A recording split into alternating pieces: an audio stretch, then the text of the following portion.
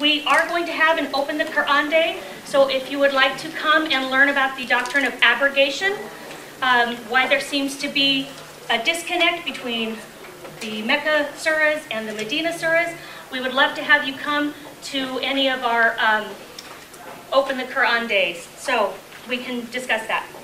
Now, all of you to do that. So we're happy that other cultures are, the teachers and parents and principals are being made aware of other cultures and what their different customs might be that could interrupt or be an issue in the public school system. So we don't have a problem with that at all.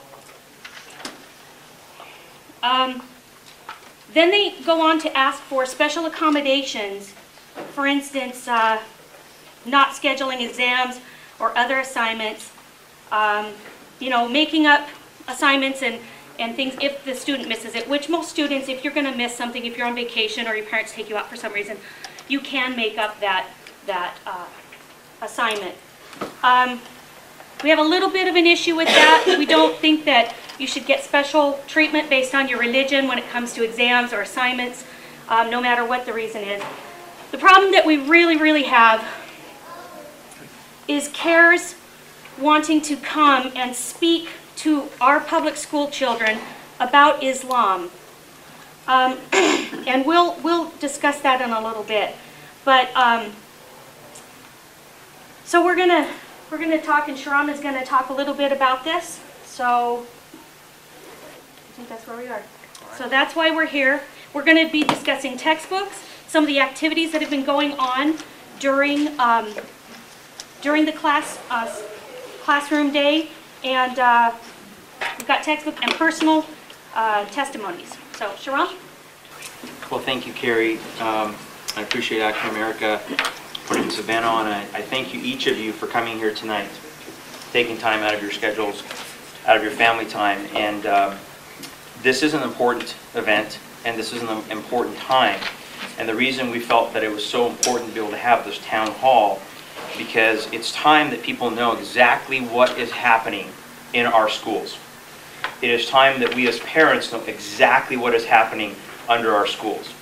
And there has been a systematic attempt to silence anybody who comes out and wants to educate the public.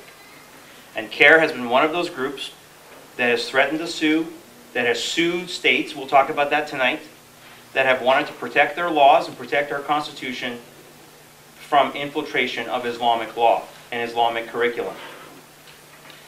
This is what we have a problem with. As Kerry did a great job of explaining, there are many students in our schools that have different backgrounds, ethnic backgrounds, religious backgrounds. And there are sometimes special accommodations that are made where if a student has to leave class, can't attend class for some reason, especially if it's a religious reason, then schools do their best to accommodate. But it stops there. We don't accept demanding. We don't accept a letter written to all 295 school districts saying that we expect you to change exams and change tests and be able to allow us to come in and teach curriculum. Especially, we'll show you tonight what that curriculum is and how that curriculum violates the current laws that are there according to our Supreme Court, according to the fact that we're supposed to have separation of church and state. And yet you'll see what is happening in our schools. And where is the ACLU? Where is the ACLU in standing up to be able to say, this is not okay? We have problems with this. We'll show you a video of something that happened in Massachusetts where kids were taken to a mosque, and you'll see what happens there. So tonight in this presentation, let me just open this here, is not about hating any group. It is not about trying to come in the way of the religious obligations of any group. But it is about making sure that as parents we have a right to know exactly what is happening in our public schools. And it is important to understand who CAIR is and who their connections are with, so that you guys can make a good decision of whether this is a group that we want telling our school districts what to do. And if this is a group that we want representing the Islamic community.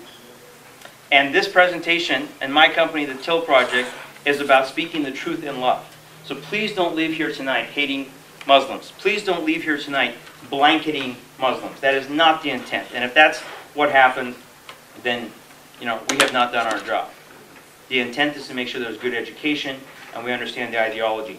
I just want to briefly tell you a little bit about my background so you can understand where I'm coming from. As Kerry mentioned, my name is Shahram Hadian. I was born in Iran. I left Iran in 1978. My dad was in the military under the Shah of Iran. We left there. We came to the States. We left. We didn't really know the timing of our departure. We knew it was imminent because there was an uprising of Islam in Iran. 6 weeks later, the government fell. The Shah was ousted. The Ayatollah came in, and the Islamic regime was birthed in Iran. And Sharia law, Islamic law, took over in Iran. I won't have a chance really tonight to talk a lot about what happened to Iran and what has been going on for the last 32 years, but I encourage you to educate yourself on countries that have lived under Islamic law and see what is happening in those countries. When I left Iran, came to the States, and then some circumstances moved my family and I up to Canada. About 13 years ago, I came back here legally after waiting about 8.5 years to get my green card, and another 6+ years to become a proud U.S. citizen.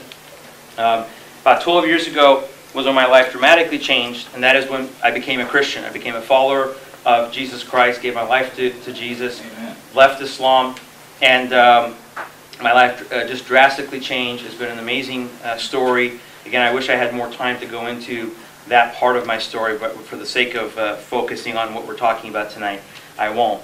And I'd be happy to talk with people afterwards, by the way, as well.